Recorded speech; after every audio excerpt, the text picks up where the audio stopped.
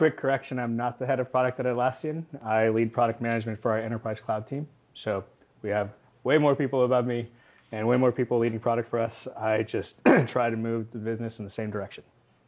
So today, I'd like to take some time and share an experience that I had over the past 3 months on how we tackled a brand new problem.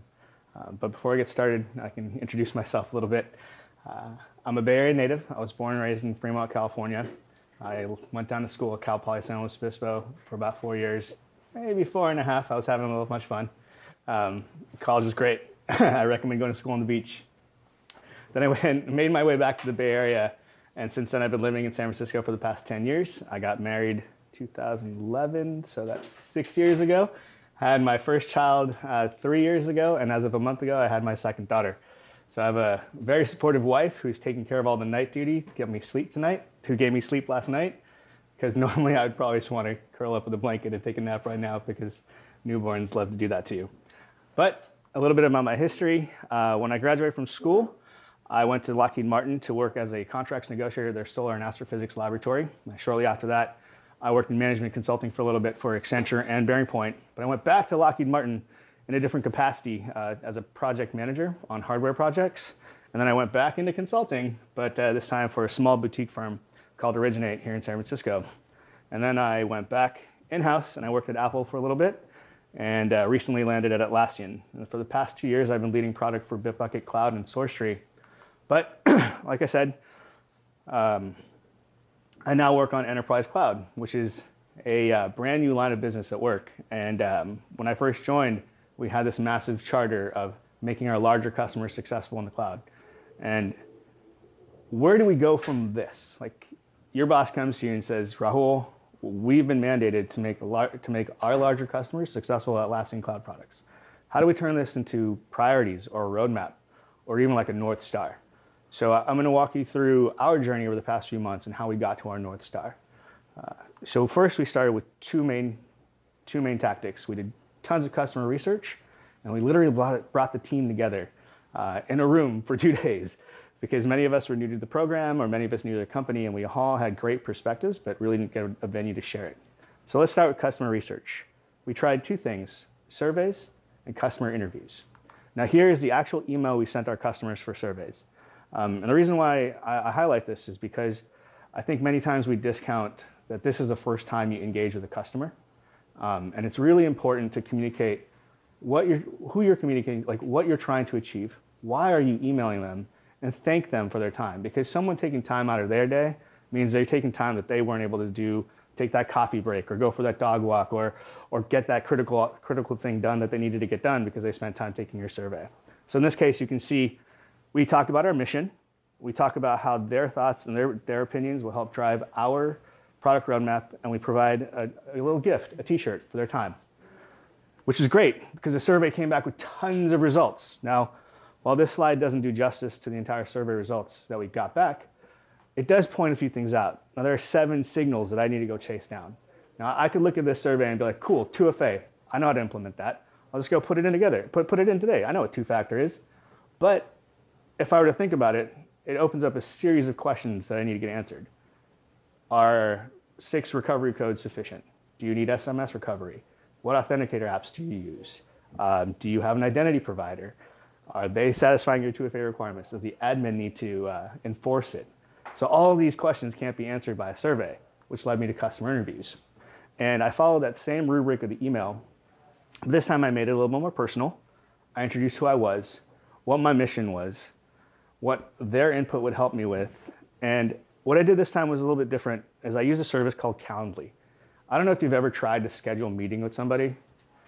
It's just that, oh, here's my availability. And then all of a sudden that changes. Like your boss puts a meeting on your calendar and you got to email the customer again. It's like, sorry, that one time I said I was free, I was no longer free. Are you free this time? 8 emails get exchanged. By the time you're done, it's just like this huge ordeal to try and get on the phone. And what it looks like is the customer thinks that you're trying to schedule a time that works best for you. But what you really want them to do is schedule a time that works best for them. And Calendly is a great tool to do that because it will connect to your Google Calendar. It lets you black out any sort of dates. It lets you put pretext in the invite. And I put a link to my BlueJeans to have a VC call. And it's a static URL. So at the end of the call, you let the customer know that this calendar link, it's live forever. and it's current on a rolling 30-day period. So if something happens, you want to get my attention, you can't get someone at the company, you have a support issue that needs to be chased up, you forgot to mention something, or there's feedback you missed, click on this link, and you can always book 30 minutes with me. It's a great way to continue to maintain that relationship with your customer. And it also leaves them with confidence to know that you'll always be there to help them. That is, unless you leave the company, but still, it's a great way to build a relationship. And lastly, I can't stress this enough anymore. Someone taking time out of their day to speak with you is much different than the survey. Like, survey may take 10 to 15 minutes, but 30 minutes of your undivided attention to answer a series of questions is actually a lot of work. So please thank them for their time and make it, we felt that an Amazon gift card is pretty universal and versatile, so it's probably something you could try. Some best practices when handling customer interview. Follow a script. Now, I started off small, and I had these very loose conversations with customers around 4 subjects. But then we started emailing a lot more customers and a lot more customer interviews. And my marketing partner, Kim, started joining on those interviews. And then we had to divide and conquer. So at that point, she's like, okay, Rahul, we're going to start interviewing customers like an adult. And she put together a script and a structure. So every time that we weren't on the same call, we were still having the same conversation with 2 different customers, which helped us come back at the end of the day and pull out insights from demographics of customers that are like, oh, this customer is this size, these are their problems, this is the industry they work in. So for us to build a larger report at the end of it to aggregate all of our feedback. Next, ask open-ended questions. Like, don't replicate your survey. Like, you could easily go on the phone to the customer and say, hey, do you want 2FA? Yes, check the box and move on. But frame it and say, like, does your company have any security policies that they look to when evaluating cloud software? Which will eventually lead into a whole bigger conversation. And in one case, a customer sent me a 98 line item checklist for what they look at when they evaluate cloud software, which is fantastic because I was able to take that back to my team, and we could benchmark our products and engage the customer again to let them know proactively how we would meet that 98 line item checklist and maintain that relationship. And lastly, track everything. So when I was starting off small, I used Trello. I'm not sure if you've used Trello before, but it's a fantastic task management versatile tool. And I created a list for all the people I needed to email. And then I created a list for emailed. So I dragged the card from emailed, from need to email, then to scheduled, and then to interviewed. And I kept all my notes in the card so everyone could see the history. That works great when you're small, but if you need to interview hundreds of customers, I recommend something more structured like Confluence. And like I said, my marketing partner, Kim, was like, we're gonna interview like adults. So she created a template in Confluence, which with one click of a button, we opened up a template. It had a form that we filled out, a series of questions that we went through. And at the end, if you put data in the right cells, it would aggregate a report for you. So we were able to look at 50 interviews that we had and immediately pull out bullet points that we needed to address, which is fantastic. So we did all this customer research, we did the survey, we spoke to 50 customers. Next is we brought the team together. We held an offsite. The reason why we did this is I was new to the program, my boss had just started it, our engineering partners had just joined the company, and each one of us had, in various capacities, spoken to customers, but we never really had an avenue to bring these thoughts together and guide us to what we thought enterprise cloud should be for Atlassian. So the offsite consisted of 3 things. We sent out individual homework, a little brainstorming for everyone to take their thoughts and perspectives and put it in a common framework. Next, we had some exercises, which I'll walk through, and then just hang out, have a good time. It's a new team. Like, we had a team dinner, we had a team happy hour, it was awesome. So the homework was 4 parts.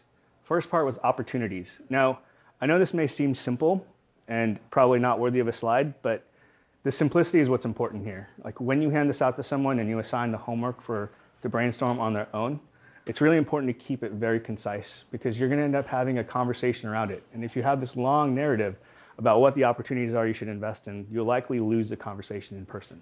So something this simple kept us on track. We had, for example, we were like, should we invest in regulated industries? What does that mean and why? And everyone completed this exercise for opportunities. Next up, we had an audience. The audience section was like, who are we building this for? Now, each one of us had a different perspective from our customer interviews. But one thing I would point out here is many times as product managers, we evaluate the job that a customer needs to do, and we build a product for that. But I think sometimes we neglect the emotional part of it. We don't identify the emotional goals that a person gets satisfied when using our products. So we added an extra row. For every time we thought of a customer and what they would want to do, we identified the job they were going their intended job to do, but also what would be that emotional goal at the end of the day. Because many customers we spoke to who admin our products were saying, you know, I just want to unblock my teams. I want anyone to be able to create a Confluence page or a Jira project. At the end of the day, I just want to get out of their way. And that is an emotional goal. And no clicks can help you get there. Next, landscape. Who are you competing against? Try and keep this concise. Another table, but I thought this graphic was cooler. But it's as simple as who's your competitor, use 3 words to describe them, and use one word to note your differentiator, because that will tell you what your competitive advantage is. And trust me, it makes sense after you do the exercises, but if you keep that concise, it'll be really easy to have that conversation in person. And lastly, measure. You know where you want to invest. You know who you're building for. You know who you're competing against. But how do you measure any of this? And it's very easy to note like all the metrics you want to meet. But what I think is really important on this exercise, especially with the new team, is what are the internal goals too? Like I definitely want to build a product that everyone uses, but I also want to have a team that people want to work on. Because if I can't retain talent, if I can't be that recognized team in the company, then I likely won't maintain my success. So what are your emotional goals, your internal goals as a team as well? Got all the homework done.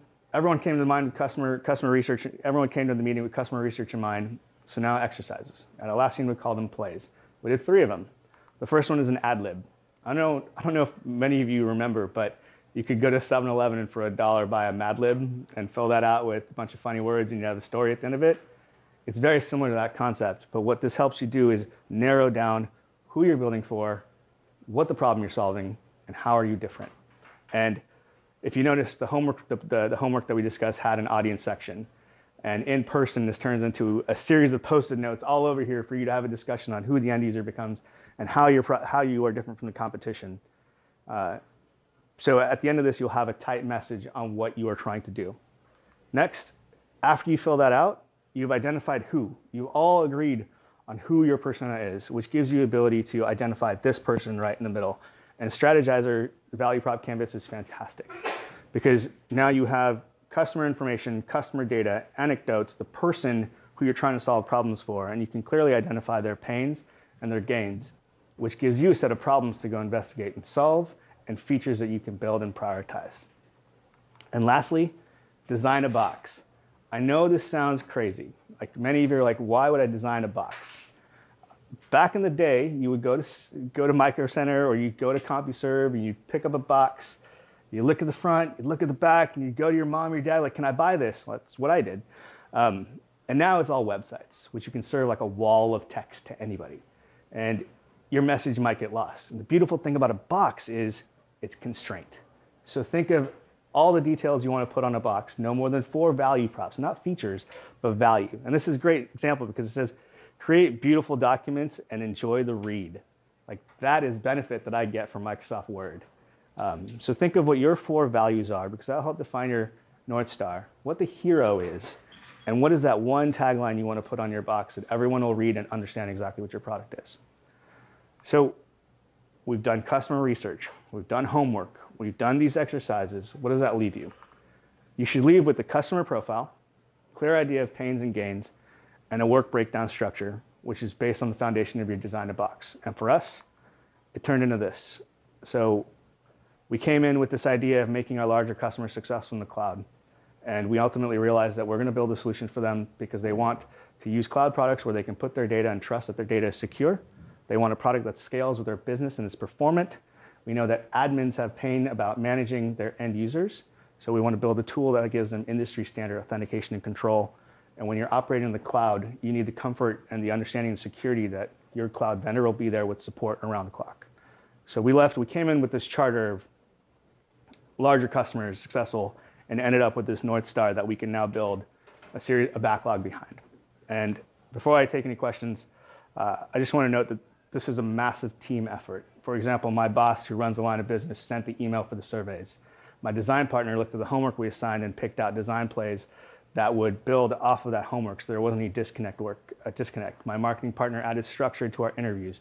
The program manager My program manager built a 2-day agenda to make sure we left with a North Star, and our design partners provided technical guardrails and sanity checks on actually the solutions and the pains that we want to solve for. But our role as a product managers, you need to bring this all together. And that's no easy feat, but if you align yourself with the proper team, you invest really hard and become the voice of the customer, people will rally behind you so you can end up with the North Star.